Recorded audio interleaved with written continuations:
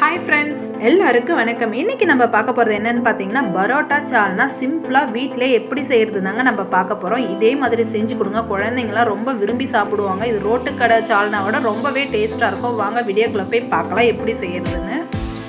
கடாய் அடுப்பில் வச்சுருக்காங்க. கடாய் சூடானதும் நம்ம வதக்கிறதுக்கு தேவையான அளவு எண்ணெய் ஊற்றிக்கலாங்க.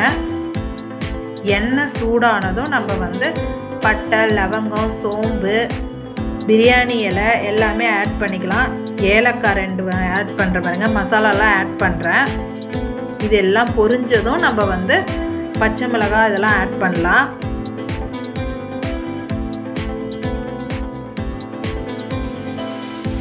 பாருங்கள், நல்லா பொரிஞ்சிடுது. இந்த டைமில் காரத்துக்கு 2 பச்சை மிளகாய் ஆட் பண்ணுறேன். நம்ம கூடவே கருவேப்பிலையும் ஆட் பண்ணிக்கலாங்க. 2 பெரிய வெங்காயத்தை நீளமாக கட் பண்ணி ஆட் பண்ணிக்கிறேன். பாருங்கள், 2 பெரிய வெங்காயத்தை நீளமாக கட் பண்ணி எடுத்து வச்சுருக்கேன். அதையும் சேர்த்து நல்லா வதக்கலாங்க.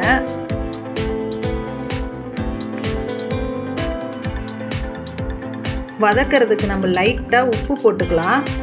உப்பு ஆட் பண்ணால் சீக்கிரம் நல்லா வதங்கும்.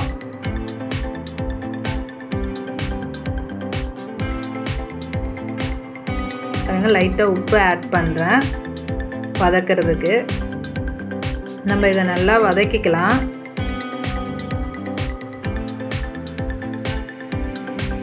பாருங்கள், நல்லா வதங்கிடுது. இந்த டைமில் 1 ஸ்பூன் இஞ்சி பூண்டு பேஸ்ட் ஆட் பண்ணுறேன். இதையும் நம்ம 1 நிமிஷம் வதக்கிக்கலாம்.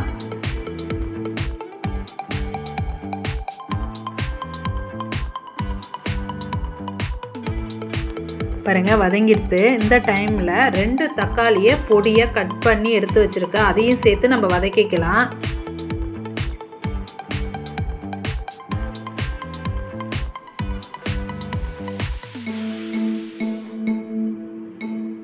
பாருங்கள், நல்லா வதங்கிடுது. இந்த டைமில் ஒரு 1/4 டீஸ்பூன் மஞ்சத்தூள் ஆட் பண்ணுறேன். காரத்துக்கு கார மிளகாய் தூள் 1/2 டீஸ்பூன் ஆட் பண்ணுறேங்க. மல்லித்தூள் 1 டீஸ்பூன் ஆட் பண்ணிக்கலாங்க. எல்லாத்தையும் நம்ம 1 நிமிஷம் நல்லா வதக்கிக்கலாம்.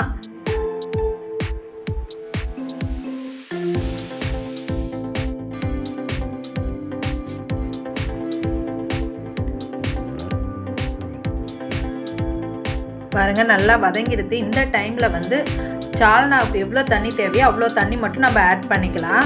உங்களுக்கு எவ்வளோ தண்ணி தேவையோ அது மாதிரி நீங்கள் சால்னாவுக்கு தேவையான தண்ணியை நீங்கள் ஆட் பண்ணிக்கலாம்.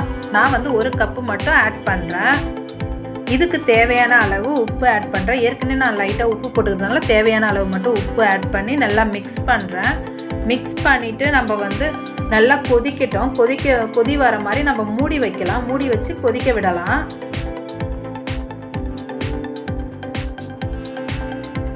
நல்லா மூடி வச்சு ஒரு கொதி நம்ம வர அளவுக்கு நம்ம நல்லா கொதிக்க விடலாம். பாருங்கள், நல்லா கொதிக்குது. இப்போ ஓப்பன் பண்ணிக்கலாம். ஓப்பன் பண்ணி பார்க்கலாம்.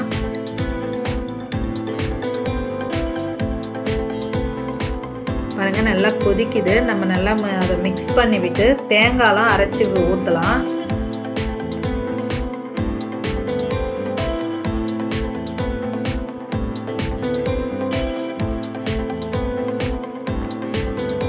ஒரு தேங்காவை அப்படியே 2ஆக உடைச்சி ஒரு பாதி தேங்காவை மட்டும் திருகி எடுத்துருக்கேன். பாருங்கள், ஒரு 7 முந்திரி பயிரும் கிராம்பு 2 போட்டு கசகசா 1 ஸ்பூன் போட்டு நல்லா மிக்சியில் அரைச்சி எடுத்துக்கலாங்க. நம்ம பாருங்கள், அரைச்சி எடுத்துக்கிட்டேன். இதையும் சேர்த்து நம்ம ஆட் பண்ணிக்கலாம். நம்ம எல்லாத்தையும் மிக்ஸ் பண்ணி நல்லா கொதிக்க விடலாங்க. சிம்மில் வச்சு நம்ம கொதிக்க விடலாம். நல்லா மிக்ஸ் பண்ணியிருக்கோம். இது ஒரு 10 நிமிஷம் நல்லா கொதிக்கிட்டோங்க. நல்லா மிக்ஸ் பண்ணி ஒரு 10 நிமிஷம் நல்லா கொதித்த உடனே நம்ம கொத்தமல்லிலாம் ஆட் பண்ணலாம்.